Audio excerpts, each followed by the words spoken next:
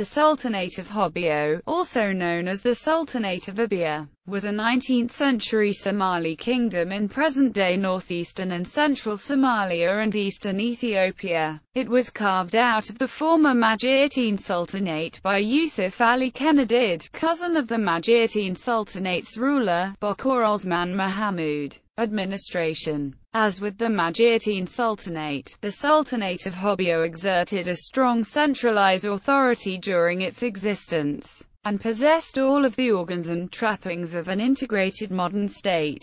A functioning bureaucracy, a hereditary nobility, titled aristocrats, a state flag, as well as a professional army. Both sultanates also maintained written records of their activities, which still exist. History. Rise of the Sultanate. Initially, Yusuf Ali Kenadid's goal was to seize control of the neighboring Majeerteen Sultanate, which was then ruled by his cousin Bokur Osman Mahamud. However, he was unsuccessful in this endeavor, and was eventually forced into exile in Yemen. A decade later, in the 1870s, Kenadid returned from the Arabian Peninsula with a band of Hadrami musketeers and a group of devoted lieutenants. With their assistance, he managed to overpower the local Hawiyyu clans and establish the Kingdom of Hobyo in 1878. In late 1888, Sultan Kenadid entered into a treaty with the Italians, making his realm an Italian protectorate.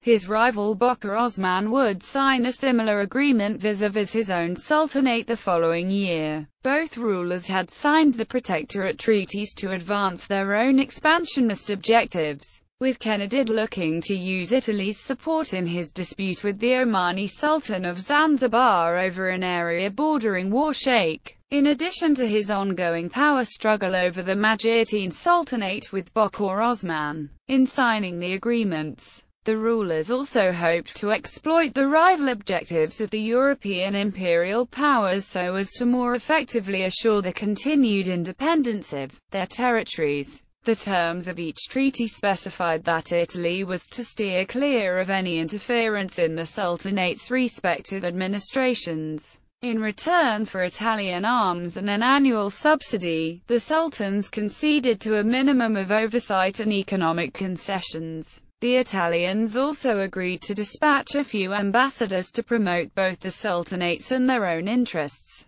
However, the relationship between Hobyo and Italy soured when Sultan Kenadid refused the Italians' proposal to allow a British contingent of troops to disembark in his sultanate so that they might then pursue their battle against the Somali religious and nationalist leader Muhammad Abdullah Hassan's dervish forces. Viewed as too much of a threat by the Italians, Sultan Kenadid was eventually exiled to Aden in Yemen and then to Eritrea, as was his son Ali Yusuf, the heir apparent to his throne. However, unlike the southern territories, the northern sultanates were not subject to direct rule due to the earlier treaties they had signed with the Italians. Omar Samatar's rebellion. Though victorious against the Sultan's forces, the populace had yet to accept Italian rule without a fight. Commissioner Tribulzio, assigned with administering Hobyo, reported the movement of armed men towards the borders of the Sultanate before and after the annexation. As preparations were underway to continue the Corpus Aptia's advance into Majeerteen, a new threat emerged. One of Sultan Ali Yusuf's commanders, Omar Samatar, attacked and captured El Bor on the 9th of November. The local populace sided with Omar, and soon enough the Italians had a full-scale revolution on their hands after Omar followed up his previous success with the capture of El Dera. The Corpus Aptia tried and failed to recapture El Bur from Omar. By the 15th of November the Italians had fled to Budbud, ambushed by partisans the whole way and rather diminished in forces and resolve. A third attempt was planned, but before it could be executed the commander of the operation, Lieutenant Colonel Splendorelli, was ambushed and killed between Budbud and Bulabada. Italian morale hit rock bottom, and Hobyo seemed a lost cause as Omar stood poised to reconquer Hobyo itself. In an attempt to salvage the situation, Governor Deveki requested 2 battalions from Eritrea and assumed personal command. The rebellion soon spilled over the borders into the Benedier and western Somaliland, and Omar grew increasingly powerful. The disaster in Hobyo shocked Italian policymakers in Rome. It was the ADWA fiasco of the First Italo-Ethiopian War all over again, and Italy's plans for East Africa were unraveling before their very eyes.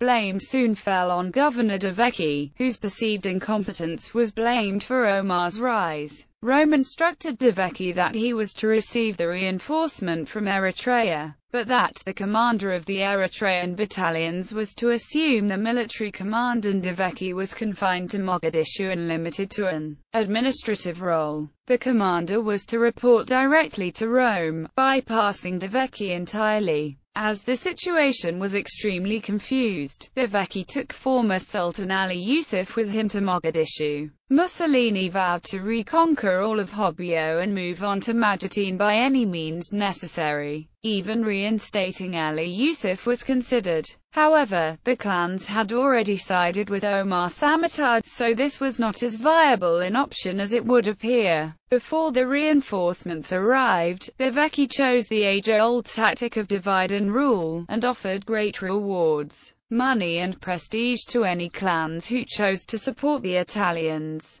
Considering the eons-old clan rivalries which have been the bane of Somali states from time immemorial, it is a wonder this strategy hadn't been attempted sooner, and turned out to be far more successful than the Eritrean regiments in reversing the rebellion. With the steam taken out of the rebellion, and the military forces heavily reinforced with the battalions from Eritrea, the Italians retook El Bor on December 26, 1925, and compelled Omar Samatar to retreat into western Somaliland.